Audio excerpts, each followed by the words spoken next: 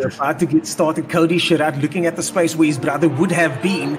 The two of them making their way down the strip now. The two Porsches. On the outside is Essa. On the inside is Essa. Sorry, on the outside is Jadwat as they go to the first left-hander and then back into a sharp right-hander. Essa's got the lead. Jadwat has a look down the outside. He's going to try and slot in behind now. In third place there is Abschmeyer. Cody Sherratt getting involved there. Sherratt pushes Abschmeyer wide and gives Jadwat a bit of a nudge there. And this is exactly what Essa would have hoped for. Jadwat holding up some of the guys by the looks of things. And Essa... It was actually Bashir that knocked Jason wide there. He actually took a bit of curb. I don't know if you saw, he got the car quite unsettled. And Jason obviously left him the space. Right-hander. Yeah, it's a beautiful shot of those corners that you can go side by side through there, and you actually then have the advantage. So Cody did that really, really well. Didn't try and squeeze Jason, gave him the space, but he's gone and lost that position now through this technical section. And once you make one mistake and get pushed out wide, hard to get your rhythm back through here. Well, we can see that he's losing positions, hand over fist there, hand over fist. And that is not ideal for the young Sherratt brother over there, now down in 5th position. Back in 5th where he started. You know, her brother Jordan, Kelvin, Sheldon, these all the names, Jonathan Aberdeen, fantastic. And David Perrell's one of those guys. But also to see the great work that they're doing in the simulation game as well. And, you know, Jordan and Kelvin helping Dave with his Coach Dave business, training people up how to be better at sim racing, and obviously one of those aspects is selling setups and helping guys getting the car set up the way they wanted to perform. And there's no one on this grid that can catch a car like he can, and make sure that after the catch the car is going as fast as is possible after that slide. I assume you mean by catching, not catching a car in front, but actually catching a car. Catching the slide, yeah. He's always in his own race. Yeah, because when we were trying to do some fast qualifying type laps, you know, you're going to push and you're going to make mistakes somewhere. And with these cars, when the guys make mistakes, they often have big consequences. And that's what you have to do because it's such a high-risk environment at the moment. And just if the costs are too high, it might be a problem. As we see Vulcan having a look there, beautiful move to the outside there. Saki on the inside gets it right alongside. The Porsche now seems to have the legs down the straight. Is Vulcan going to cut across? Is Fasaki going to back down? This is going to be interesting as they go through the right handle. Fasaki backs down. Vulcan gets the line. A solid move from Vulcan there. Can he hold on though to the next right hander? Yes, he does. Get a little bit of a look there. They touch. Stroll runs wide. No, that was very, very naughty. That was Fasaki's fault there, big time, because I gave him a proper little nudge and knocked him wide. So if I was him, I'd give that position back. Yes. Which I don't think he is. I think he's He's still trying to fight. Yeah, it's oh my goodness me, they go across. Vulcan's out. Jason Webb gets caught up in the pandemonium as well. Oh my goodness. I didn't want to say anything. You're wrong all the time, Marius. What do you mean just sometimes? According to Taz, Marius is always wrong. According to Marius, Taz is always wrong. That's why you guys do so well together when you argue these incidents. Because as we see, as he gets to this point here, nothing much changes. He has a look down the outside now. But the corners here, he's right along the outside.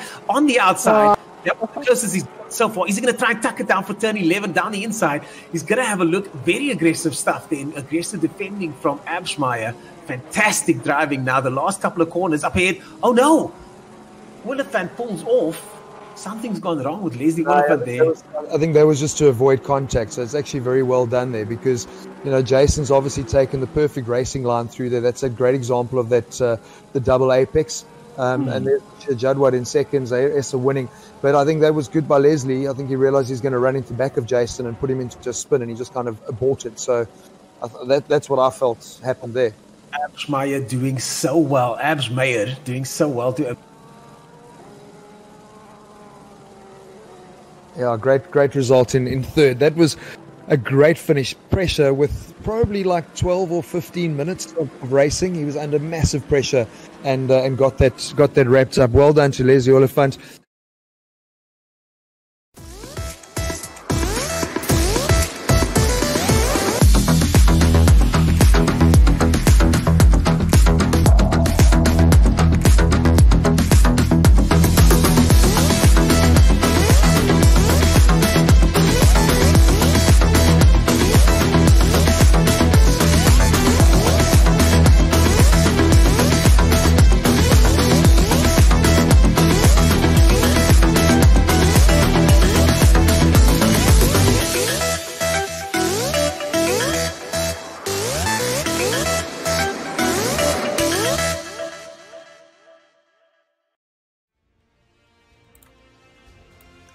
welcome to Monza and home of the Formula One Italian Grand Prix, but also home of round 5 of the ATK Pro Series. The game, or the sim, as it's referred to, is of course Assetto Corsa Competizione, one of the most realistic simulators in the world. Kyalami 9 Hour, our partner, as well as Motorsport South Africa. And this event would not be possible without our sponsors, AMD, Elgato, and Corsair, providing the technology and Corsair the comfort of those amazing seats to make sure that our drivers, our competitors, our staff, our production team all make this operation run as smoothly as it does. What a race we've just come from in the Pro-Am category. But the main event of the day is this, the Pro race, which will be happening right now. In the next couple of minutes, we'll be joining the guys for their qualifying. And the person in the commentary tower, the virtual commentary tower with me, is someone who no doubt is going to be giving us lots and lots of valuable trivia on this fantastic circuit. Marius, I know you love this circuit. Welcome to the Listen, it's always great to join you and Jonathan. And if we've got Tasman with us, if she's off the golf course, it's great to have her input as well. But you know, before we just get on to Monza and the pro race, it's just a massive weekend for sim racing. I mean, we've seen everything that's happened with coronavirus, elevating it, and real drivers coming to play in the simulators world.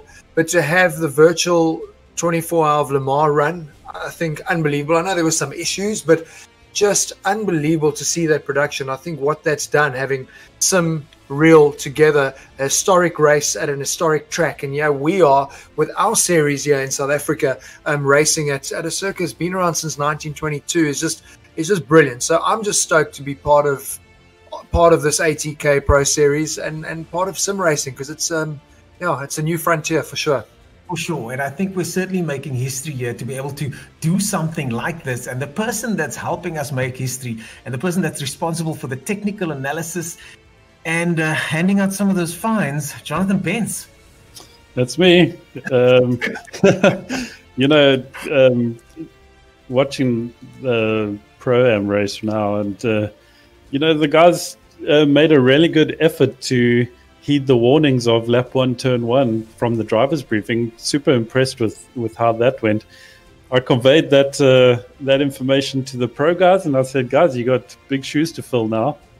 I don't want to see any nonsense in lap 1, turn 1. Big penalties will be applied if there is an offending driver there. I'm glad you did. Yeah. Now, of course, the from that race, did we not see that the biggest cause of incident was not drivers diving up the inside or anything? It was drivers clipping those curbs and losing control of their cars, and then just collecting guys behind them. So I think, I also, in the driver's briefing now for the pro guys, had a conversation with the guys about that. And, there's not a lot that we can do to prevent a guy ahead of us crashing, but it's just something to be aware of that, it seems to be the biggest cause of fatalities today. We saw absolute carnage there earlier on with the guys getting taken out, but through no fault of their own. There was a tiny little incident up front, but as Marius mentioned earlier on, the concertina effect takes place, and then you've got yourself an accident. But what is also causing a concertina effect are these times, Marius. Zahir Esso, the 1:47.0, and just 1.7 seconds back is your number 33 spot, Michael, with the 1:48. Unbelievably close racing to look forward to today. Look, that is what you're always going to find. That's the nature of Monza, and you're never going to find massive gaps between first and last year, because it is essentially a straight line track, but it doesn't always equate to the best racing because of the circuit nature. There's going to be some slipstreaming and some overtaking, but for me, I love the nature of the circuit, and there's some very technical bits. So you've got massive top end, the guys are running low downforce, but you've got some critical turning points, like literally stop dead chicanes that you've got to nail, and that's what we saw in that Pro-Am race. You make one little mistake, you outbrake yourself, it ruins your rhythm, it drops you back 2 or 3 places. So I think we're going to see a lot more of the same. That's going to happen in this race for sure. But as we spoke to the Pro-Am guys, they weren't really struggling too much in terms of tyre wear, which is good news. But I'm excited though. Jonathan told us last week that with the balance of performance that ACC implements, this is a good track for Mercedes-Benz. And, Jason Webby joined the series quite late, but we've seen him running top 10 pace. But in that seeding run, to be sitting with the second fastest time, and we've got Bruno Cadley, who's been really on song in the last couple of rounds. We've got 3 Mercs in the top 10. So that for me says Jonathan's spot on in terms of what the game's rewarding. Yet in the Pro-Am race, who won it? A Porsche. Indeed. Once again, I think once again, yeah, as you were saying, Marius, once again, the Porsches took the top spot earlier on.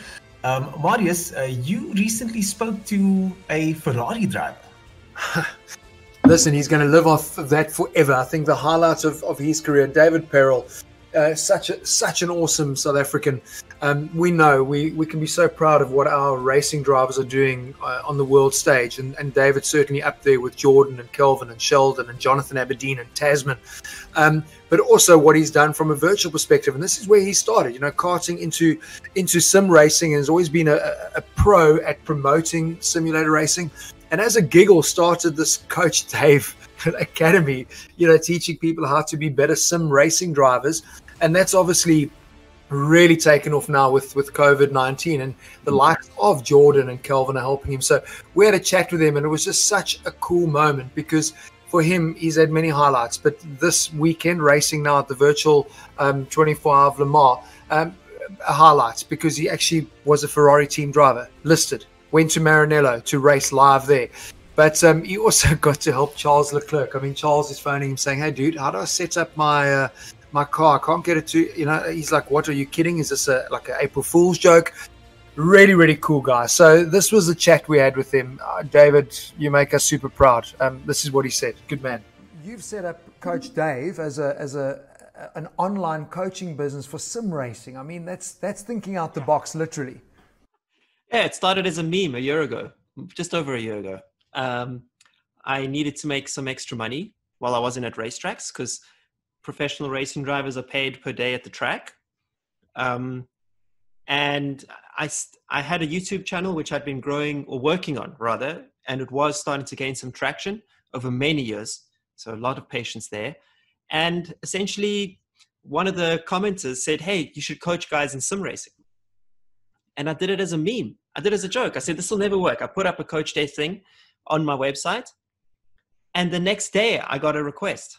I couldn't believe it. And it was like 1 or 2 a month. And it just eventually grew to this point now where it's myself, Jordan, Kelvin, another guy called Nick Foster, another guy called Dan Wells, who I distribute coaching lessons out to.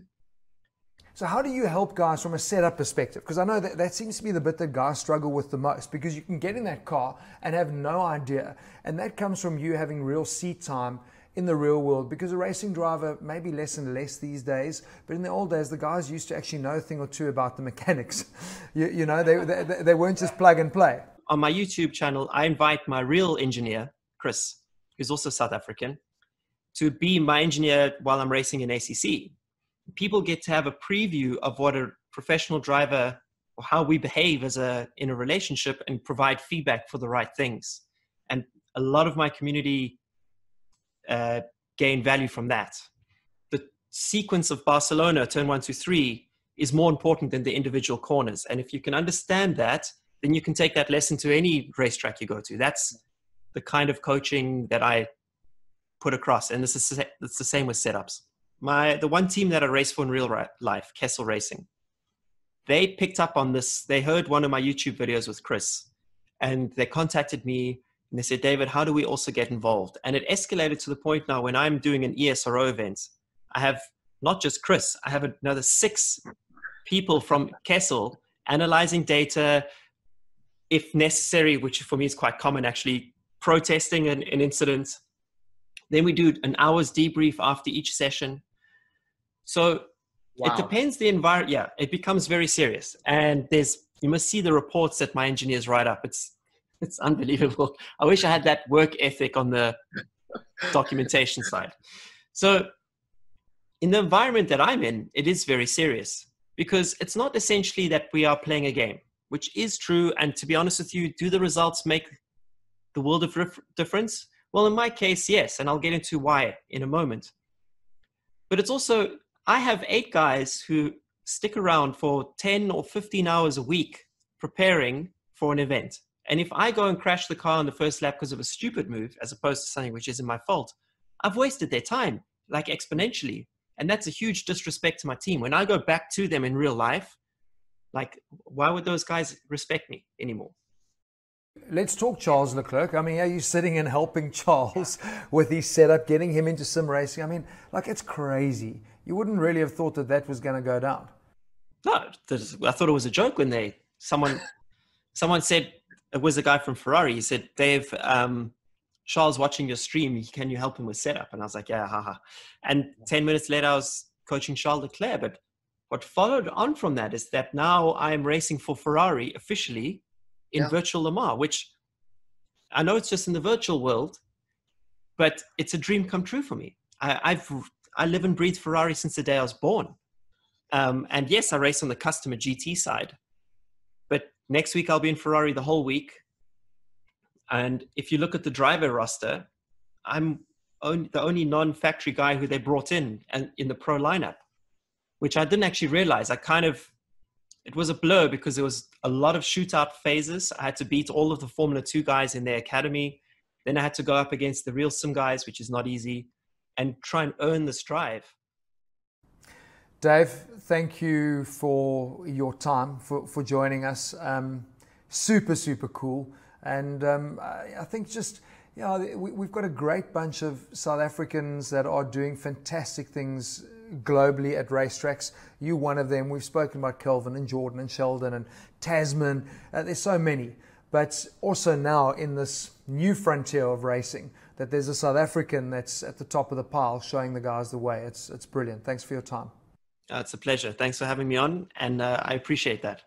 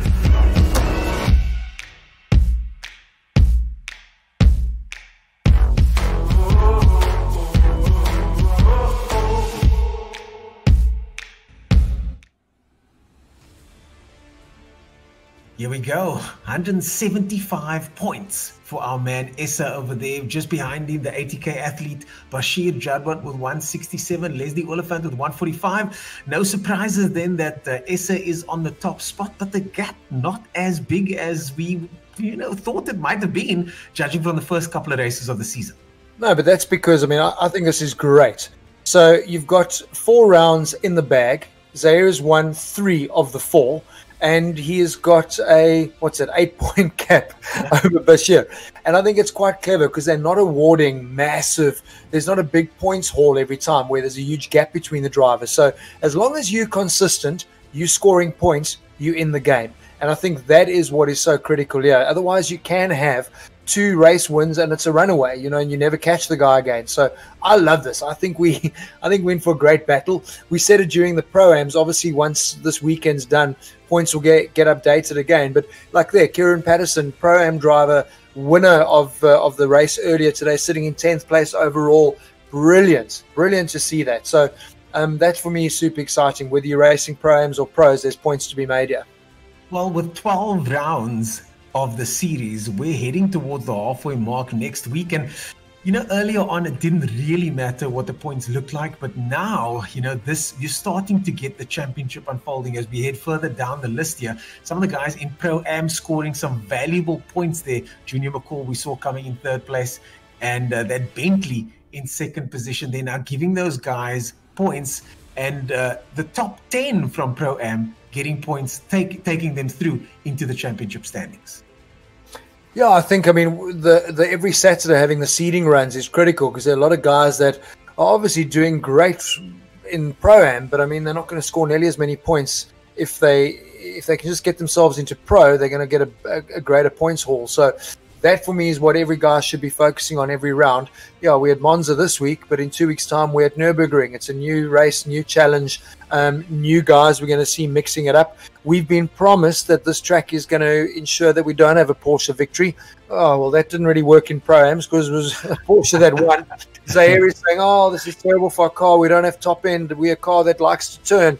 Well, yeah, the early pace he showed, it could be the usual suspects up at the top, but I'd love to see things getting mixed up a little bit with some other guys that have found pace. I think Jason Webb for me is that wild card because he's a real fantastic driver. I know you working a lot with him, Ernest, and he has shown massive improvement in the last 2 rounds.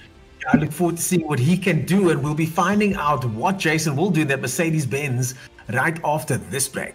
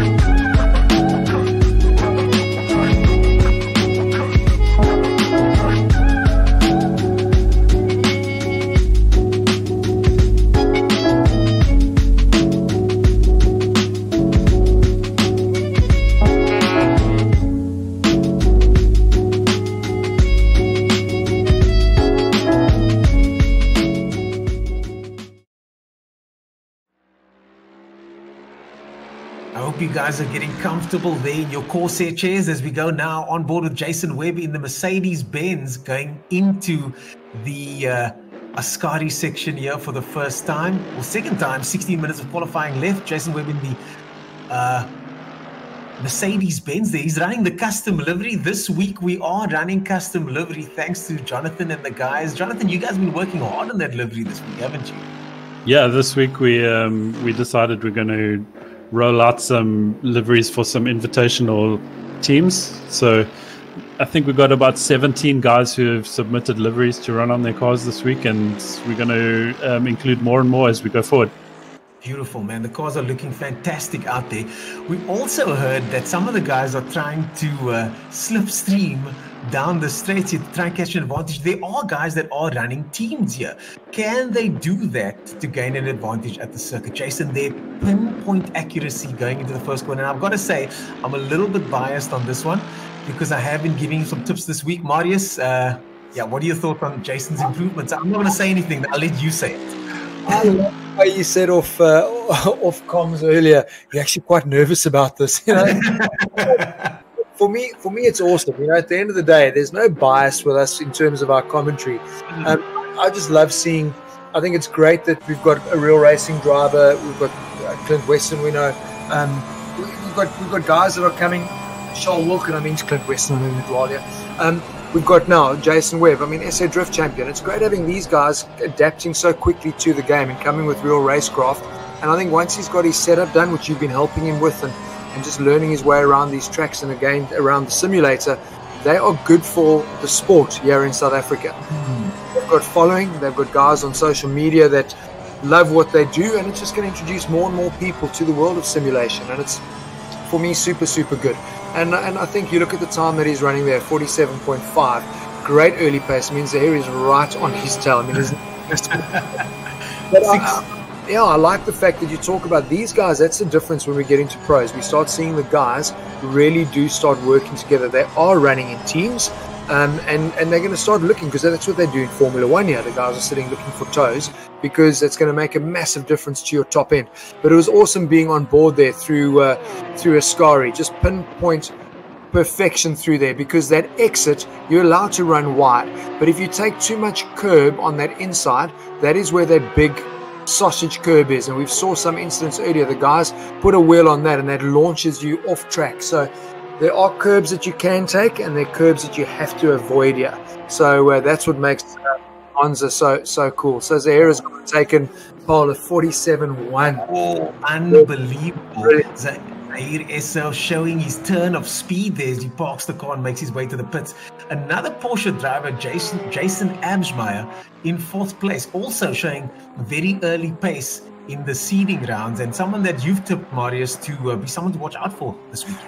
Yeah, again, I mean, like we spoke about Jason, I've spent a lot of time with this Jason. I've actually taken him overseas, took him to go and hang out with his favorite drift champions, and took him on a proper driving experience with Goodyear and Volkswagen a few years ago. So I've spent a lot of time with him, and he's a really good driver for real in a race car on a racetrack, and he learned all of that through simulator racing. So I've always been impressed with he's cool. You know, he's a really cool customer. We saw that last weekend, dealing with tons of pressure from Leslie Oliphant, and just absorbed all of it. So I know he's the guy that's kind of well suited to the heat of battle. So he's always there and thereabouts for me for a podium, without a doubt. The kind of pressure he withstood last week was just unbelievable. A masterclass from Jason Absmeyer as Cuddly goes into 2nd position. Jason way behind him, Absmeyer in 4th, pushing Jordan Sherratt, someone that was showing not the best of pace this weekend, if I'm honest. The Audi's not as fast as they have been previously, and now currently running. It's still early days, 12 minutes of qualifying left, but currently running in 5th position, and that's kind of been the pattern for the Audi. Just as I say that, he goes into 2nd. Just as I say that, he goes into 2nd.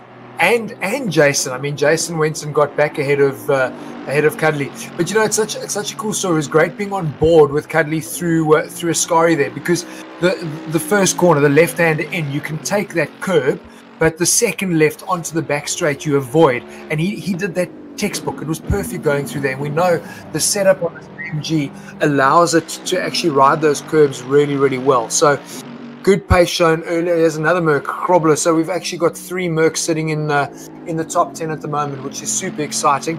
Yeah, the Audis haven't looked to be loving Monza too much, but Jordan had a nightmare last week, not logging in, and obviously would have been sitting in 2nd position in qualifying and ended up not racing at all. So I'm hoping we don't have more of that, because we want to see the best sim racers on the track to make it a super good battle. So hopefully he's got his stuff sorted out, and that's a good lap time. I mean, just point 2 off of Zaire. We're in for a good battle. So far, Bashir Jadwat in 8th position, quite a long way down, uncharacteristic for him. Behind him, Charles Wilkins, and the other teammate of Bashir Jadwat, Quade Claessen's down in 10th position. The order certainly being shuffled around here. I do know the Porsches, and we look at the leaderboard there, the Porsches in 8th all through till 14th. We do know the Porsches are struggling, but one man that certainly is not struggling is Zahir Essa, currently just over 1/10 of a second ahead of Sherratt in the Audi, the Porsche of Essa. I mean, this guy, he's good at, he's not only a master at driving these cars, but also a master at setup, because I know for a fact that these Porsches, they're difficult to drive, but at the circuit specifically, it's not easy to set this car up. Yeah, I mean, we know he takes his craft very, very seriously, and like I mentioned it earlier when we were chatting before the Pro-Am race, to hear how stoked he was with his victory last week. I mean, that's what you want. As a guy that's not blasé about it, he takes every single race super, super seriously. If you want to be cheering local, I mean, you've got to go quite far down the field. You've got Bellingham and Steyn, Lambo, and Ferrari in 14th and 15th place. So not bad showing. I'm quite happy with that, because the Porsches have been knocked way down by the Audi and the Mercs, but good to have those two cars like in our top 20 as well. They're kind of the best of the rest, because everyone else is Porsche from there.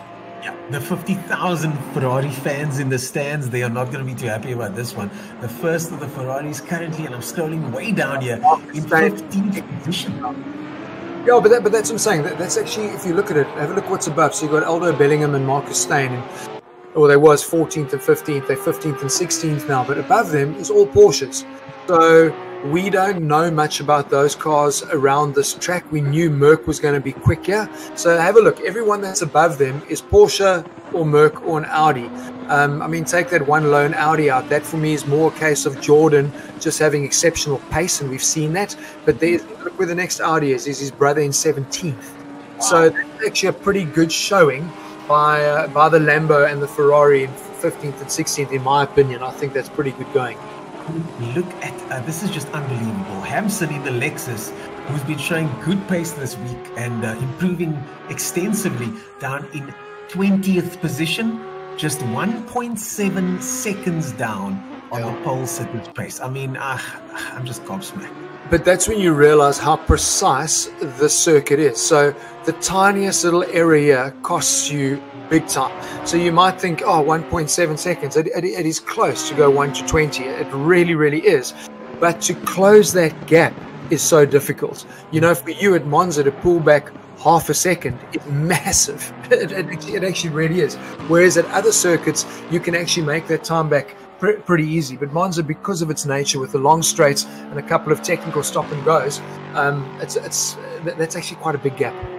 8 minutes of qualifying left as we go on board with Hampson now in 20th position in the Lexus. He's been working on his craft extensively. He's also did the lap guide for us on the Pro Series Instagram page, and if you go subscribe to any of our Pro Series platforms, go check out our Pro Series platforms, and you could stand a chance to win a monster skateboard as well as some incredible headphones. So go check that out. Hampson doing the track guide on our Instagram page. And yeah, he's doing really, really well in this car. He's able to get this car quite stable, and he's able to drive this car without any mistakes. The guys all week have been complaining about this very set of corners coming up here. The Ascari S's, as Hampson jigs left and then right again, grabbing some curb on the right hand side, just not too much, and then running wide there over those curbs on the wheel there, because he's obviously gone and taken that sausage curb, and that's the tricky part, because that can really unsettle the car. So it's almost best to kind of leave that alone and rather run super wide on the exit, because you can. That is the natural line through there, then risk getting that car unsettled. But I'm assuming Hampson as well is running with one of what we heard Jonathan talking about, invited with the new liveries. Looks awesome, and it also helps us, because if these guys can, I'd love it to stick to it for the season, because it also helps us from a commentary perspective, because that car immediately becomes noticeable. So I love the paint job he's done on that. Looks really cool. Yeah, and as much as you know, it's good to see various colors of cars and stuff that's unique. When you're a race driver, you're creating a brand for yourself, and it's what sets you apart from your next competitor. Now, Hampson, we're going to know every time we see that green car, that pattern, that's his brand now. So he's stuck with it. That looks really, really cool. So well done, Jonathan, on that, because I think it's just, you know, every race weekend, you know, ATK with this Pro Series is just stepping it up from a professionalism perspective. And I think it's a product that, you know, people around the world, if they're watching the stream, would be like, wow, this is well done. So I think the guys involved can be really proud of what you've put together. It's really good. ATK play seriously as we zoom in on Bashir Jadwat, currently in 6th position.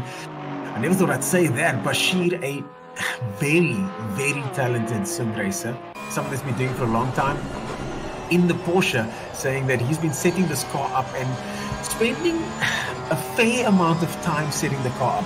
As an accountant, he's very busy. He told me he manages some big hedge funds, so he's got a real job that takes a lot of his time. But he said that he will, going forward, spend a lot more time on getting the setup of his car just right. So Nürburgring, I think, is where Bashir Jadwat will have his coming out party. Not that he needs one after getting a win early on in the season, but certainly today it does seem that he's a little bit off his usual pace, just now currently outside of the top 5.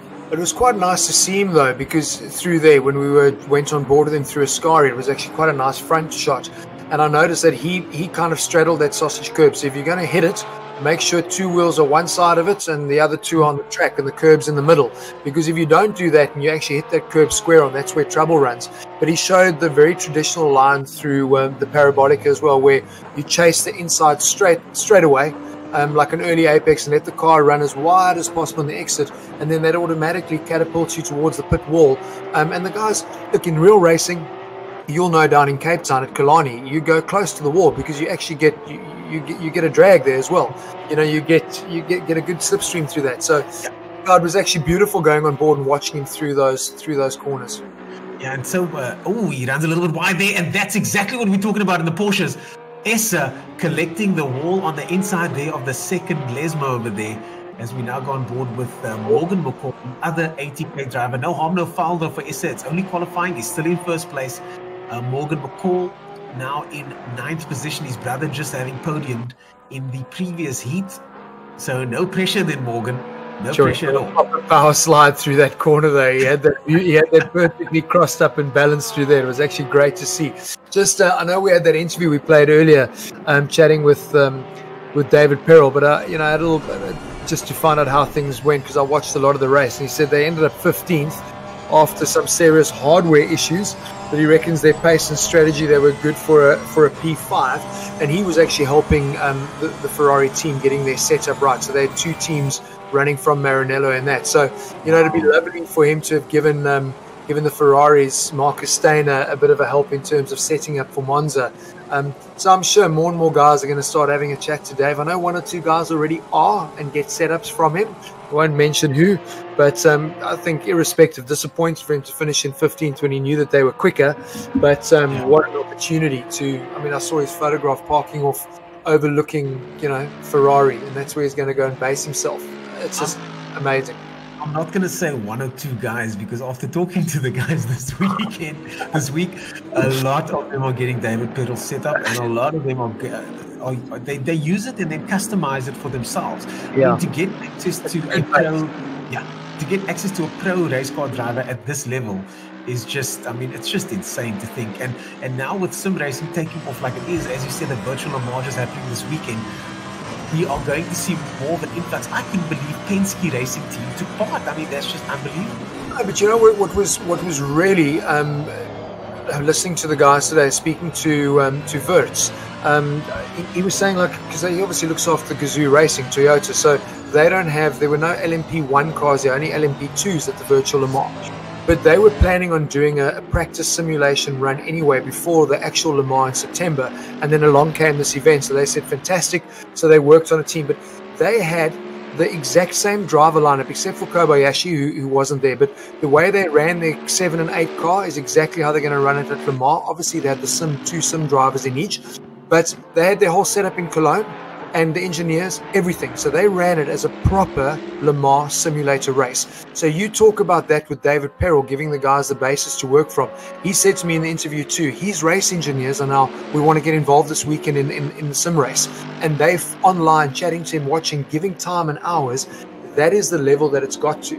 So this is going to filter down to guys that are starting out, and it's a beautiful story, and great that a South African is right at the top there pioneering all of this too, I used to race against Perel many years ago. I think it was 2008 in a sim racing competition. He's been doing it for many years and has always been exceptionally fast, and then translating that now to real world racing and back and forth. As Sherritt, we cut to him now, Jordan, the older brother in the Audi, just 1/10, just under 2/10 of a second behind S over there. Nothing has changed so far for the top 2.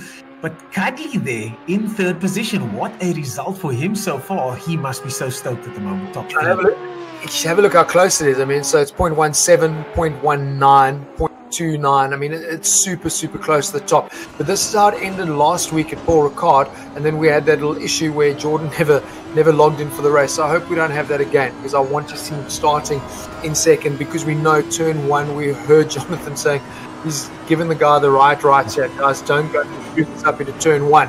And we know things can happen. So we're wrapping up qualifying now with things sitting pretty much as they are. But as we saw in the Pro-Am race, as we go to an ad break, things could change when we come back from the ad break. So we'll see you guys after this and update our final qualifying positions.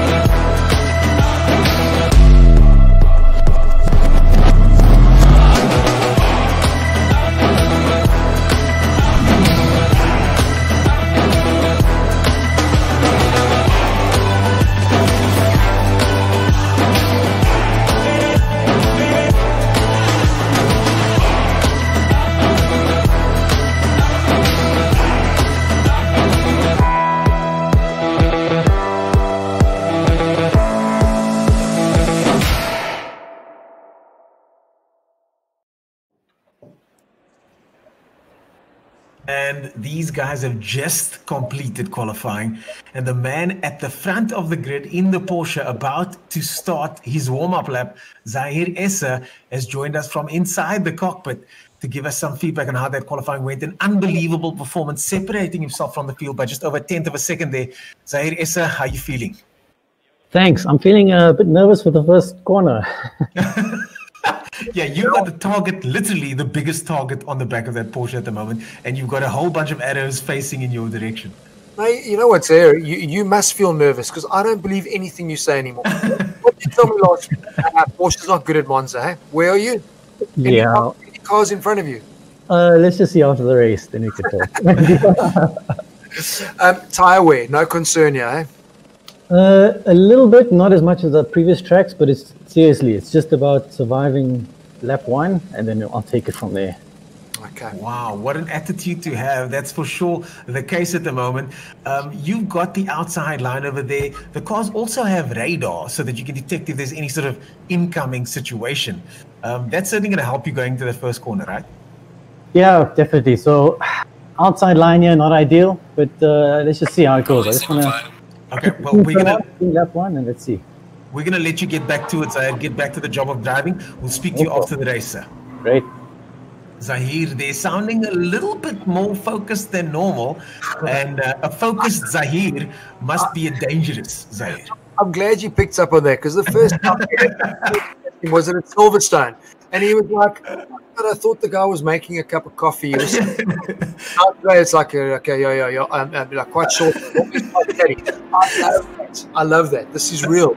So I wasn't the only one that picked it up then. No, I noticed you're not. When you chat, I mean, I heard the guys talk like Jensen Button. I mean, I chatted to Kelvin. I mean, the guys said they don't know what it is, but they get more nervous in pole position or in these sort of conditions in the simulators than they do in the real races. And I don't know if it's because, maybe when you're at the track, you can soak in the atmosphere and the crowd. Yeah, you can't. You're sitting, I don't know, in your man cave, in your kitchen, who knows where your sim rig's set up. You don't get to feel that vibe. And I think when you feel that, it's part of the mental setup. And maybe that's why the guys start feeling more and more anxious, because you're kind of in a bubble. You know, you can't tap into that energy of the crowd and the buzz on the grid, and maybe look at a nice pit girl or 12. You know, I don't know. It's just everyone's got their own pre-race setup, but it's that's what you're missing. Well, that crowd interaction certainly is a real thing. Certain sports are commencing now without crowds, and the sports guys are saying that it's different. It's very different. But the sim guys, this is the normal for them. No crowds. Zahir is usually the cool customer. Now, I'm not going to say he's frazzled, but certainly focused going into this race. And as I said, I think a focused Zahir is a dangerous Zahir. He's someone that's got more on a mission here. He's got something to prove. Let's see how he does going in. He certainly's got the pace, that's for sure. You know what he's nervous about? Remember after our race last week, he was saying, such a pity. It would have been so nice to have had Jordan there for a good race. He was relieved that Jordan wasn't there because we know Jordan's pace. I mean, we saw that 0.2 off. That means nothing now. Jordan's experience, so he's going to put his car in the right magic box. So you're not going to have him too far back. They're going to be door to door going down into turn 1. And that is what Zahir is worried about. He said he doesn't want to be on the outside. Not ideal. It's fine because it gives you the inside for the left-hander. But now this is about trusting the drivers around you and looking at the lineup we've got there. These are guys you can trust. These are guys that you've raced with for a long time. And that's always critical, whether you're in a simulator or you're on the real racetrack. Well, Jordan certainly has shown that he's got race pace. Just watching him do laps in a race environment, he's absolutely calm, lap after lap after lap, and he's going to need to do that to stick onto the back of Essa. Let's hope Essa doesn't get away and makes this a boring race for us to watch. I'm looking forward to seeing the two of them tussle it out as we make our way now to one of the most iconic corners in motorsport, the famous Parabolic. I'm just loving the fact that I've got two Mercs sitting there in 3rd and 4th position. Jason Webb, Bruno Cadley. I think that is a great turn-up. We know they're going to have good race pace. This is a good mixed bag. It's not just complete Porsche domination. Fantastic mixed bag. We've got Jonathan in the tower with us here. As always, Jonathan, what are your predictions as we make our way around the last corner before the race starts? I think we're going to see something from Sherritt there in the Audi. It's proven a tricky car, but I think we can see something from him today. Well, the nerves certainly are building up, and I'm only talking about the commentary tower. The nerves certainly are building up here with me right now. Watching on as we head into the pro race, we've got Essa on the left of your screen over there, or left on the track. We've got Sherritt to his right. Behind that, we've got Cadley in 3rd position, 4th place, Jason Webb, Bashir Jadwat, and Ashmai, the two Porsches in 5th and 6th. As they head to the line, as soon as they touch this line, the lights will go out, and off they go. The Porsche makes his way down. Webb has a look down the inside there, Jinx to the outside, using the outside of the Audi there, and Webb slotting into 2nd position, running all the way to the outside there. What will happen as they make their way in? Oh, we've got an Audi at the back that looks like Abschmeyer. They're getting onto the dirt. Essa on the inside line. Jason goes around the outside through the Essa. Oh! They've made it through so far. Oh, Jason gets contact from one of the cars there. That looks like Sherritt gave him a bit of a nudge there, swings him around, and that is a disastrous end for the Mercedes-Benz as the rest of the field now tries to work their way through. Okay, that just irritates the living hell out of me because that is race over, fans. I mean, that for me, great start by Jason. Went to the inside, went to the outside, put himself around there. We know you can go around the outside. Got the line blocked off. Man, it looks like he just got spun around by Sherritt coming out of there. And that irritates me because... I think that was Sherritt there. I think that was Sherritt. It was the black Audi that just turned around there. But the bit that irritates me from a racing perspective, happy days for Zahir, is he's gapped it. Gone.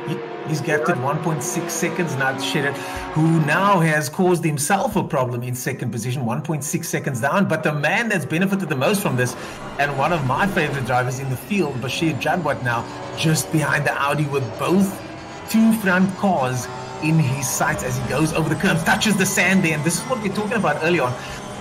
One of the things I wanted to mention to you, Marius, was the fact that at the pace that the Pro-Am guys were running, they were not running at the same pace that the front-running Porsches are running at. So these cars tend to behave differently once you start shaving off another second or two.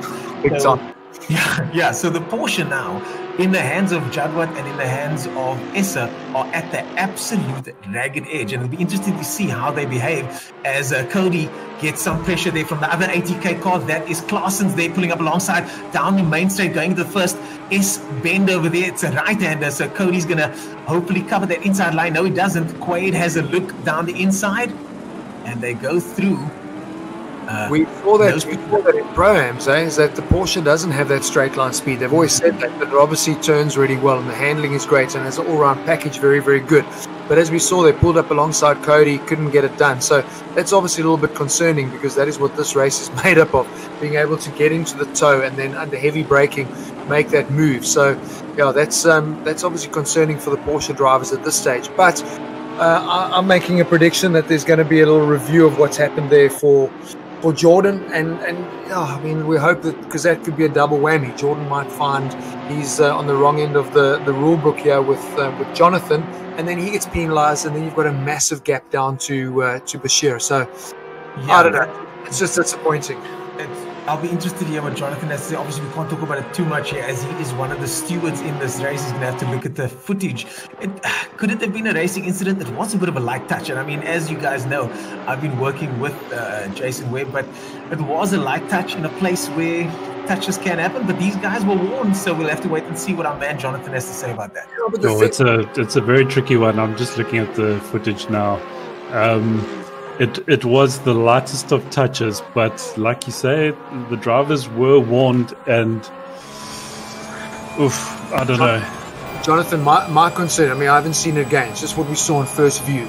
But the problem there is, I mean, any pressure on the back of the car, as you coming on the power, if that guy behind you is coming on the power and pushing you're never going to keep it straight. So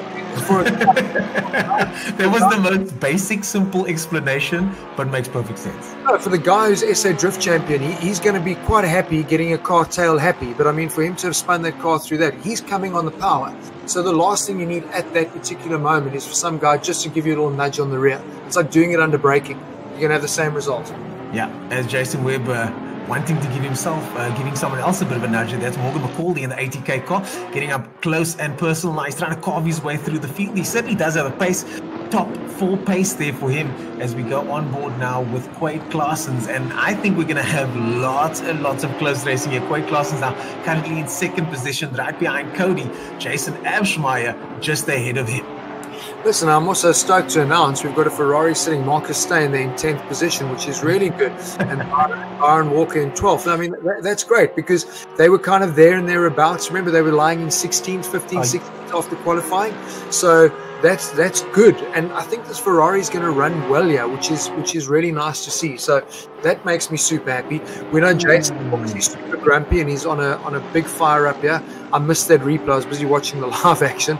Yeah. But I just had a look at that replay now. Hopefully we get to see it again, Marius. But oh no! Quaid Claessen's in the wall. A massive impact from Quaid Claessen's, and that is going to be terminal damage. You will have to head to the pits now. Luckily, he's just one corner away, and you see the action starts. That was getting it wrong. So this what makes this track so tricky.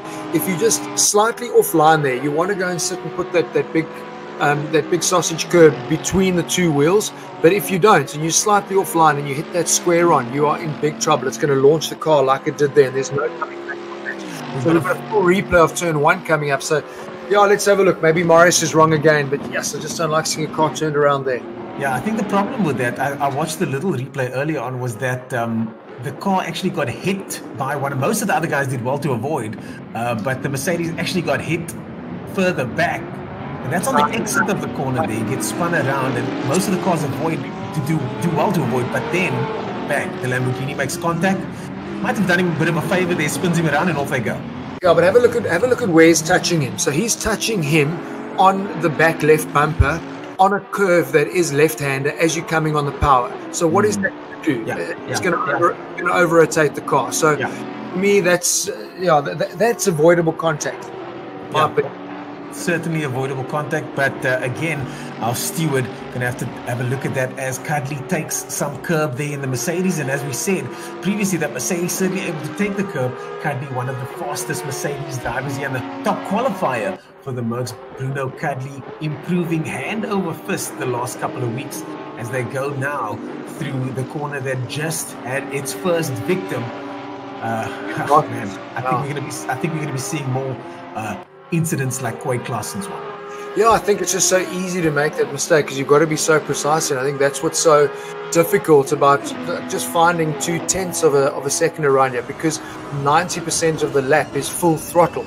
So full throttle, you can't go any faster than that. So where do you make times? It's those little sections there where you are heavy under braking. You've got to be so precise there, and that's what makes this such a high risk and reward track, because it's really difficult actually with a simple layout to get a good consistent lap time lap after lap. So yeah, it's a lot still going to happen with 42 minutes to go. I can't believe it's been 8 minutes of racing. There's been a lot of action already.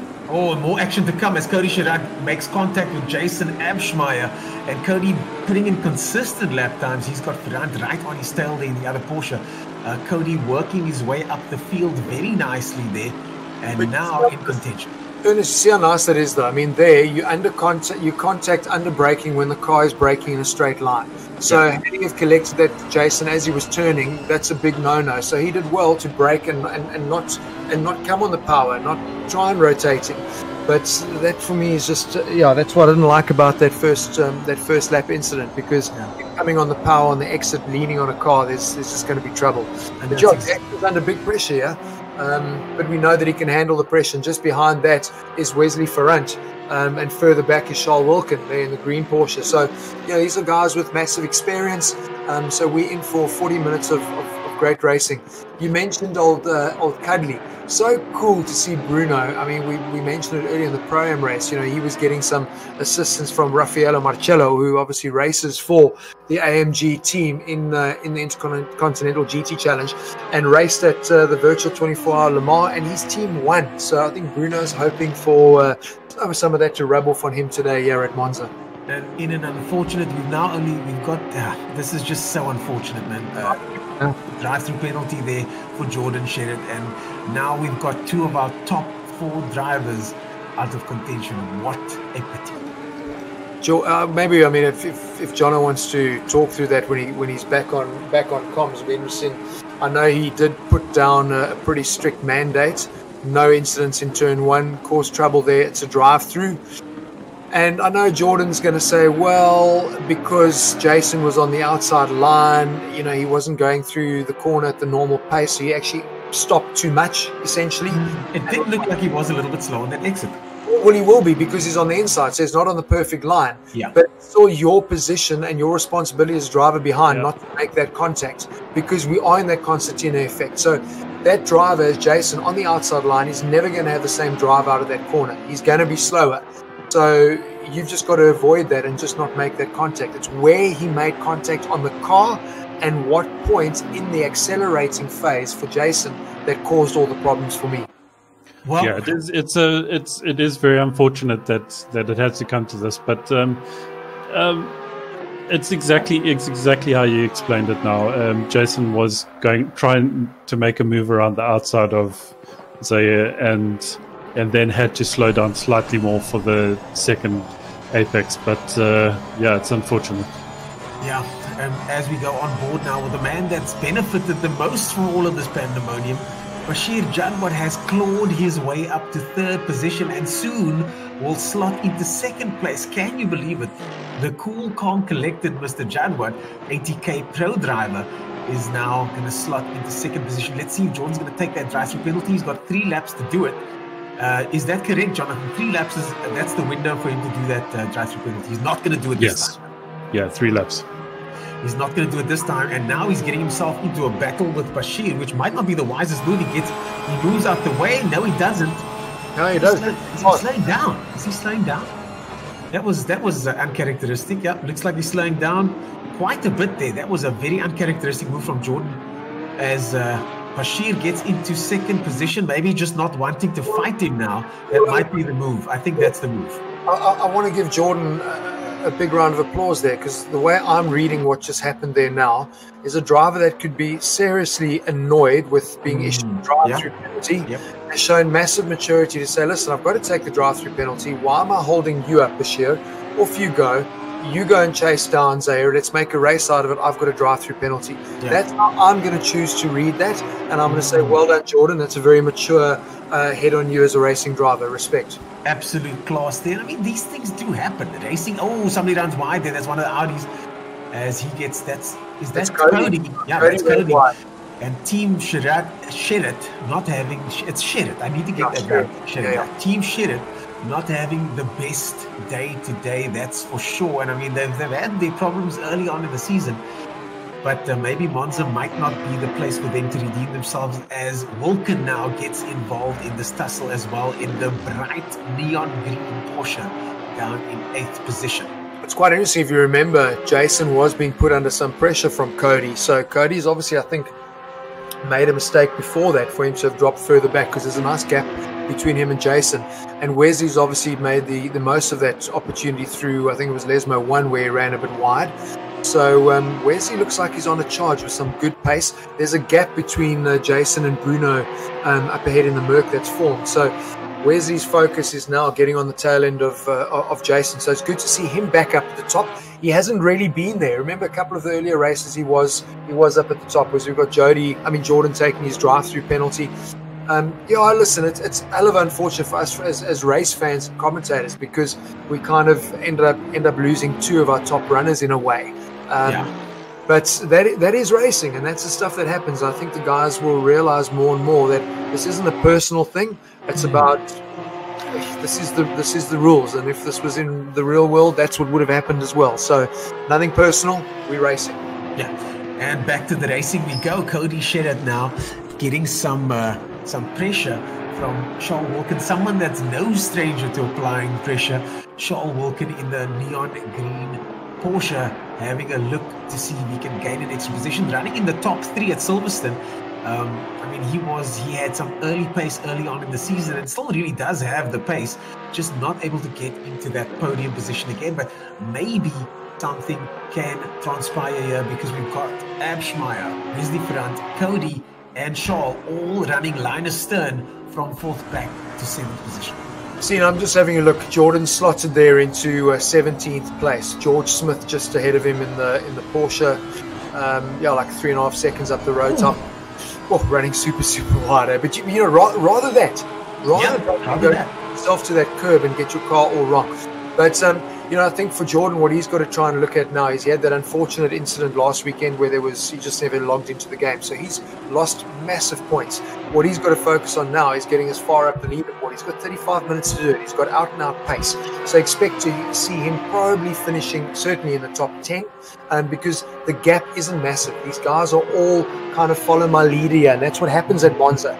So he can find himself just systematically every lap ticking off one person, he'll find himself in the top 10 for sure.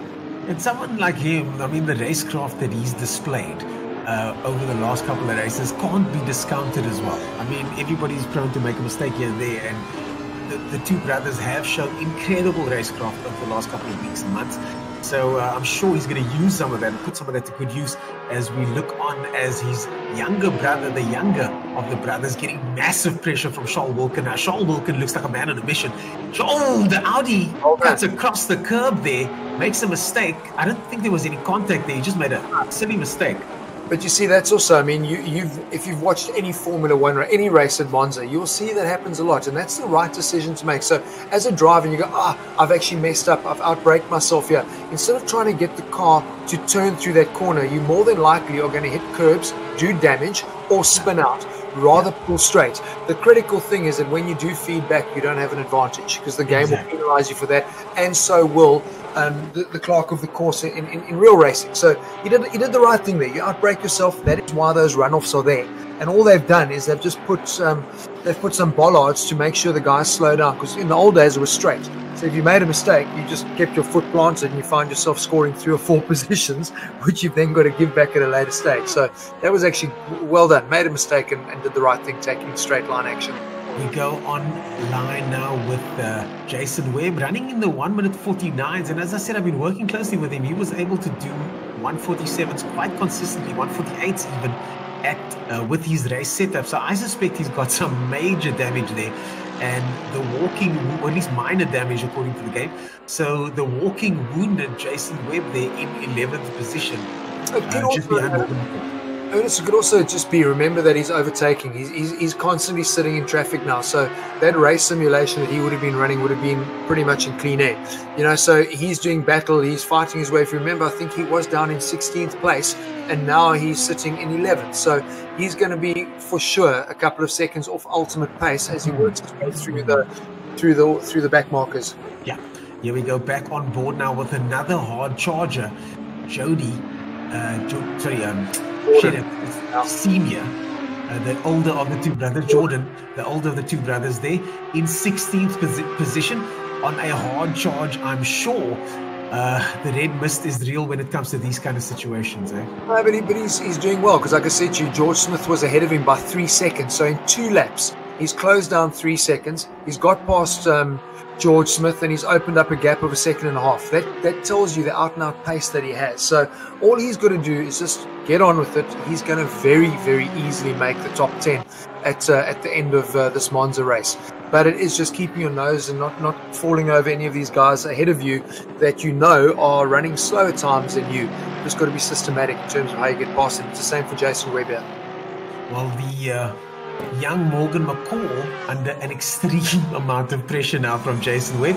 The ATK driver now having to contend with the charging Mercedes-Benz behind him. He takes the outside line. Jason somewhere on the just behind him. Maybe get tucked on the inside. No, Morgan covers the line there just behind, staying in the Ferrari, the first of the Ferraris. And nice to see a Ferrari on home turf in the top 10, 9th position there. Marcus driving really, really well. Because like I said to you, I think earlier they were qualifying like 15th and 16th, and now he's sitting up in 9th and showing good pace. So well done. Good driving by Marcus. But a great battle unfolding here. You know, the thing is, as you get closer to the front, it becomes more and more difficult to overtake because the guys are running better pace. You know what I mean? So you end up getting to that point where, okay, hang on, I've made up 3 or 4 places very quickly, and then you get stuck. And that's the challenge, to keep your calm in that situation. And make sure your moves are precise. And chatting with David Perrell, that's what you're saying as well. The overtake, because of whatever parameters are set up in the game, you know, you've got to be, great move, Morgan. Beautiful move there. On Marcus Steyn, well done. On cue, as we're on board with you, he's obviously setting that up, and he's brought Jason along with him. So, shame, poor Marcus, as I'm raving about how well he's doing, just went and lost 2 places. And that happens so often here at Monza. But, and running wide, Jason, whoa. Marcus doing well to avoid. Marcus doing very well to avoid the Jason Webb keeping the car on the black stuff, and Morgan McCall, that was really a picture-perfect overtake, wasn't it? That was brilliant. That was so nicely done. But yeah, David was saying you've just got to be so precise when you do overtake in the simulation, is that you can get away with more stuff in the real world. Like, you overtake, it can't be a 50-50. It's got to be clean. So yeah, that was good to see. That was clean racing, clean overtaking, nothing that Jonathan has to worry about. Oh, thankfully, Jonathan. Jeez. Not anything more to you there, Jonathan? Yeah, no, it's oh man, I don't know. Are we gonna? Jonathan, you're at the loss for words. I've never heard you at the loss for words yet. Yeah, no, it's.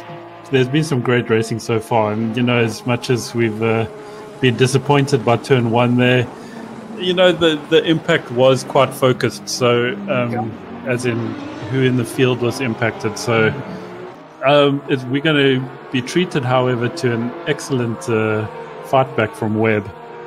Yeah, that's exactly what's happening now as we go on board with Leslie Oliphant, someone that has also been showing exceptional pace now. He's getting some pressure from one of the Audis over there. No, that's Cody. So Cody's made a few mistakes and he's on a bit of a comeback charge as well. Leslie, for me, has been fairly quiet in this race. It's the first time we're mentioning his name, whereas he's provided us with some amazing racing in the last 2 rounds. Remember in Zandvoort, he was involved with Quade Claessens. Yes. Last weekend, he was with Jason Upsmeyer. So he's a guy that's had really consistent pace. And where he's sitting in 7th, kind of we're used to seeing him around the 5th or 6th. This is a mistake. Someone's off. Yeah, that's Wesley Ferrand, I think, that's gone and made that mistake. I'm sure it is. And that's going to get dropped him way back. I'm sure that's Wesley's car. We'll have a look. Comes into view now. Yes, you're right. Wesley Ferrand drops back now. He was sitting on the back of Jason. He was in 5th. So that's gifted that position to Charles. I remember not too long ago, Charles Wilkin was sitting in 9th place. And he's gone and found himself now sitting in 5th. So he's happy days with that. I wonder what Wesley did there. Big mistake. But no mistake from Zahir Essa. I mean, legendary up front. 5, nearly 6 seconds ahead. Zahir Essa running a solid pace there. 148.6 that last lap. And now currently doing, 148.6 that last lap. Zahir Essa in the lead by 5.8 seconds from Bashir Jadwal. We go through the first corner, but then he's going to grab some curb on both sides using absolute maximum load there. I mean, this is as fast as anybody's going to go around the circuit. And Zahir Essa really right up there with some of the best in the world. For sure, but I mean, it's so nice when you went on board there, it gave you the idea of what that curb looks like. So there's a bit of curb that you can use, and then they put that big sausage on top of the curb, and that is that margin. So it is so easy. We're talking millimeters here, where you just run a little bit wider, and instead of hitting that curb perfectly, you end up connecting the sausage, and that knocks you offline. And that is what is so critical. Some of the corners have it, others don't. So you've got to know where you can take that risk, and that's like, I've mentioned this a few times now, when the drivers come to the circuit, they do the track walk, so they can actually see what that looks like. For the simulator drivers, they've got to see that by trial and error. Again, what happens if I hit it at this angle? Whereas if you've been to the track and you've walked it and you've seen it, you kind of go, no. If I'm slightly off margin, I'm in big trouble. Do I straighten the car or do I carry on turning? You know, that's the sort of stuff that they'll be assessing on a track walk.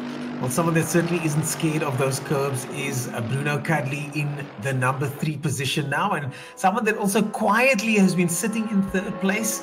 What a result so far for him. If he can keep this up, he's got that spot on the podium, and I'm sure Bruno Cadley will be ecstatic about that. The Merc running absolutely flawlessly all weekend, and with a fantastic 3rd place qualifying, as we now cut to Wesley Ferrand, who made that mistake early on.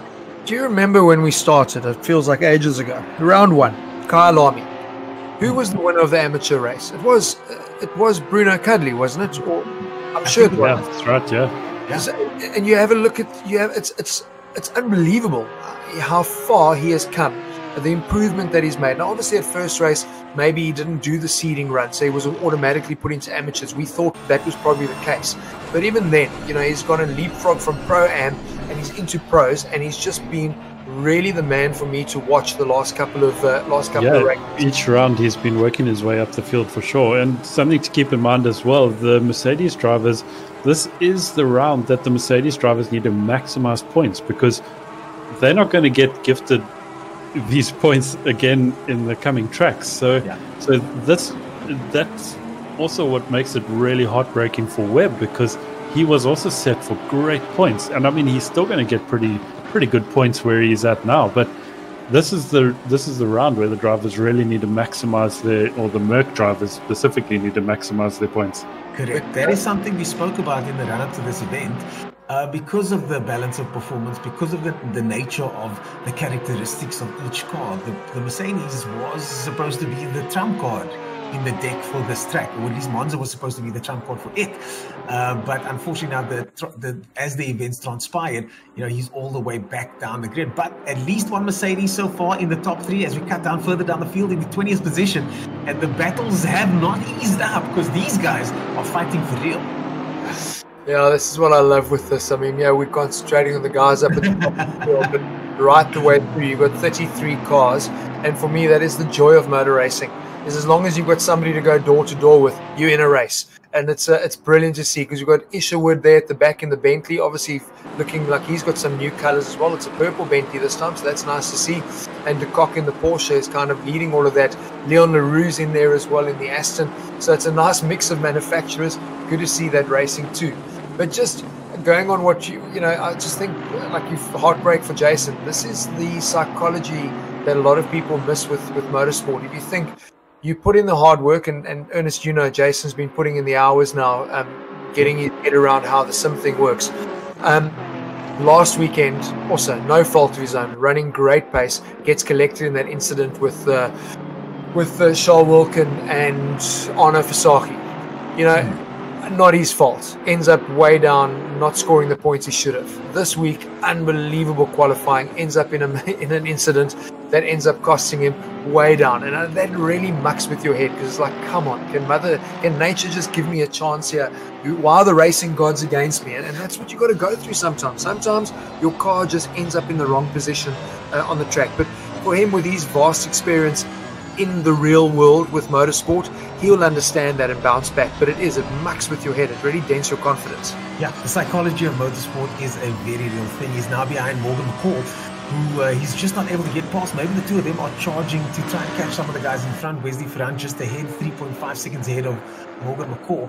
But looks like Jason is now slotted in behind the older of the two McCall brothers.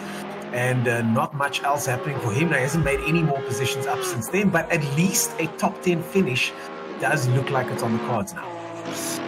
Yeah, that's what I said to you earlier. You know, you come charging through the field, but then when you get to like the top 10, this is where the guys are all running very similar pace to your own. And who knows, you know, maybe Jason's been pushing really hard in the fight act, so maybe he's worked his tires a little bit hard. There's still 22 minutes to go, so we'll start seeing that coming into play now. I'm looking down at Jordan Sherritt as well. He's also kind of closing down, but it's not happening as quickly, so he should probably still make that top 10. But this is where it starts getting difficult, because the guys that all have racecraft, they're all putting together consistently good laps, so you've just got to keep the pressure on. Look at that curb. So he's nudged him. Was that a nudge? Yeah, he's waiting for him. Yeah, so it must have been a nudge or not. Okay. It definitely looked like a nudge, because it felt like we were on his nose cam. So yeah. I don't think you're going to get that proper feeling. He's going to give the position back for sure. So we're going to get a nudge. So well done, Jason. Let him back past. So hopefully, I don't know, Jonathan, have a look. But I think he's given the position back, and it's like, sorry, but I think they're lost.